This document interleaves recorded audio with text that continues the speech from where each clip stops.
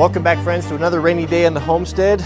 I found a pretty amazing deal on Facebook Marketplace. Man, since I got a good deal on that Snap-on box, I've gotten addicted to them. I've been going through them every morning over coffee, but I found this Mac set of drawers that was brand new for a fraction of what it cost new. These cabinets are actually, I found out, made by a company called Lista. And Lista makes boxes that are probably even better than Snap-on boxes. The drawers are rated, I think, for 400 pounds. A worthy bank of drawers deserves a worthy base. I thought we would do a traditional cribbed base, that would be super, super strong and kind of interesting. Look, a fun fact about cribbing, I actually looked up some things I didn't know that might be of interest to you. Cribbing is typically going to be a 4x4 or a 6x6 traditionally. And the rule of thumb is it should not exceed the height of its depth. So if it goes 3 feet deep, you wouldn't want to go any more than 3 feet of height, just as a general rule.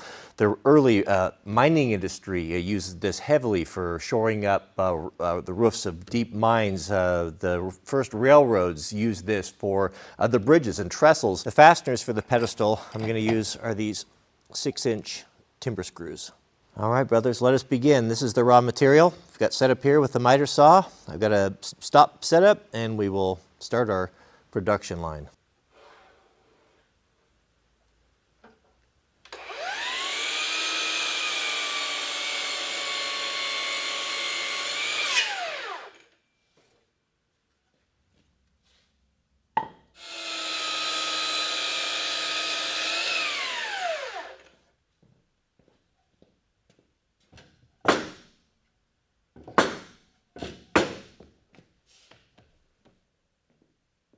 We've got these big old timber screws right there, those 6-inchers that are Torx, like a 35 or 30, it looks like a 30, 35. I've got the little Milwaukee Fuel, my little impact gun, which I really love with the little tiny battery. This is the M18. Do you think it'll drive these big old monsters? I mean, I've got the bigger battery, the 3.0. I've got 6.0s for it as well, but let's see how it stacks up against the M18, the stubby impact. This one's in 3/8.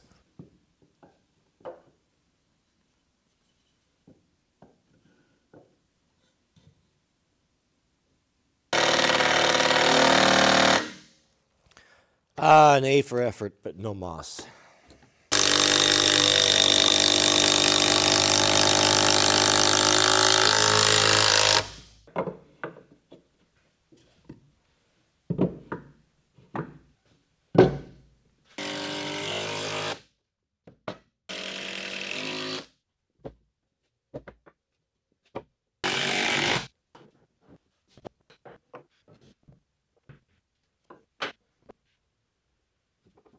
On a bit of a side note, this is the first time I've had a chance to really use this M18 impact wrench, this stubby.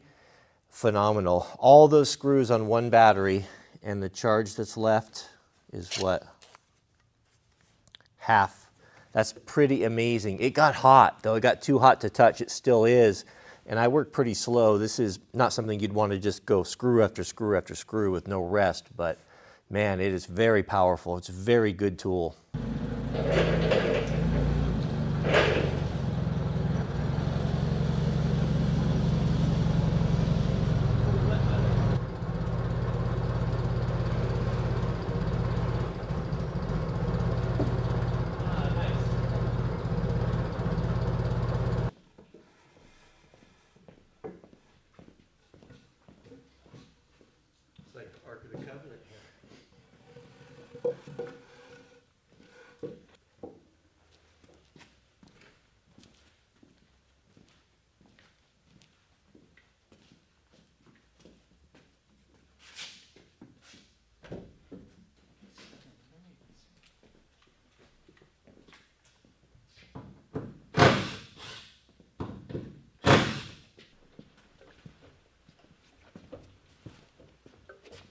Corner, and we'll reposition our hands. Your fingers okay? Mm-hmm. Okay, one down.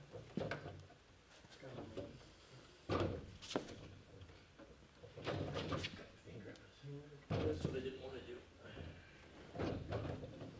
think it'll slide. Perfect. Thank you, Jiraiya. You're very welcome.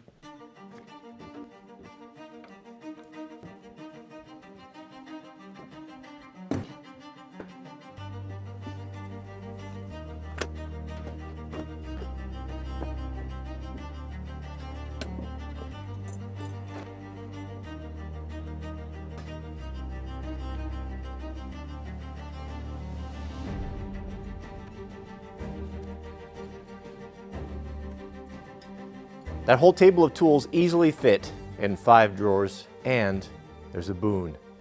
There's an extra one. I got an extra drawer for my good knives. Granddad's old hunting knife. I just pulled it out here. Still got blood and bone on it from the last elk butchered. This one was mine growing up. Same knife, well, similar knife, but the Pixie. And then my my 2 bushcrafting knives. Actually, I use these in woodworking quite often. And then my good sharpening, my leathers and my favorite stones and my Japanese water stones. Here's how it'll work in the future. Project you want to do, I'm going to take the tools out that I want systematically, just like that. Measuring tools, saw, whatever, all of that stuff can park in the well. And then when I'm done, just put them back in the drawer. That'll keep my bench clear for other projects. What I find, the habit that I just haven't been able to break is this need of always sitting something down on a table. It's like it almost goes against nature. A table in the shop without something on it. I mean, it's incredible how it attracts everything from everyone. People just automatically sit things down on the table. And I guess what I'm striving for here is these tools have a place, that the table can be kept clear, and if there's something on the table, then something's wrong. Then when you need to do something or you want to work on that table, then you have all sorts of options. That's why the big cart, let me show you. That's why I switched over to the big cart. Now with big cart, you can create that galley space anywhere. All of your, the 90% of your tools, the ones you're going to use 90% of the time, are all going to be in here with a work surface. And sometimes you want to work on a wood surface and not metal, maybe when it's cold, or be able to roll your tool chest with a good workbench on it over by the wood stove is nice on those cold mornings when the shop, takes hours for the shop to heat up. So that's nice. I tend to prefer to work on a wood surface, cleaning guns, or if you have something as delicate that you're worried about getting marred, it's just nicer. There's a time for steel, there's a time for wood, but that's it. Pretty controversial. I took some pictures of this and posted it on my Instagram page, and a lot of guys were saying, what a colossal waste of space, or you missed an opportunity, you could have put drawers down there. Brother, I don't want drawers down there. It's getting hard for me to pick up things off the ground. The last thing I want is to stoop down on the ground and pick something off. So I'm raising everything up to my elevation. I don't want to live in a 2-story house. I want to live on a 1-story house. That's just the way it is. You gotta change your way of thinking and adapt your environment to suit your declining years, right? Interesting or fun fact. I was thinking, I like this because it's definitely very permanent, but it's also not, right? If you needed that cribbing, let's say when your house is damaged from the first federal drone strike, you might be able to use it to prop up your foundation. You could pull those screws out. That's what's so nice about building with those screws is you can, if you change your mind, you can repurpose things. As I was putting that together, it reminded me of a story. So the old pioneers back in the day, as they were pushing out west of St. Louis, they would build a small structure, like a small log cabin, or just cobble something together, install their family, and keep pressing west, leapfrogging, but their families would stay behind. These are the times of Daniel Boone and stuff. Can you imagine you take your wife with your 7 kids and you build this 1-room little 20 by 10 cabin, and you say, well, honey, I'll see you in 18 months. Good luck with the winter.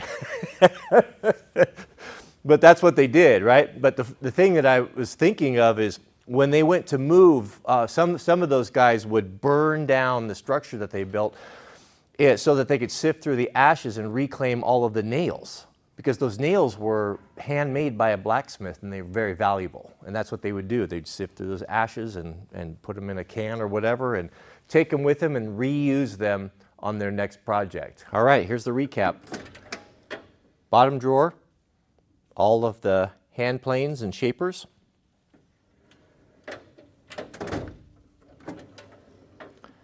Second drawer, auger bits, draw knives, hand lathes, hand routers.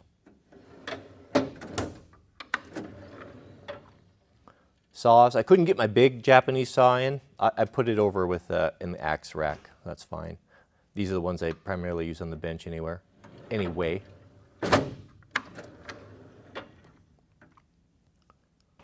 Hand tools.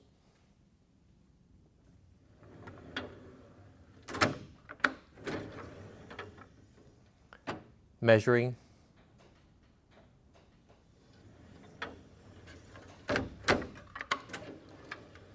And my good knives.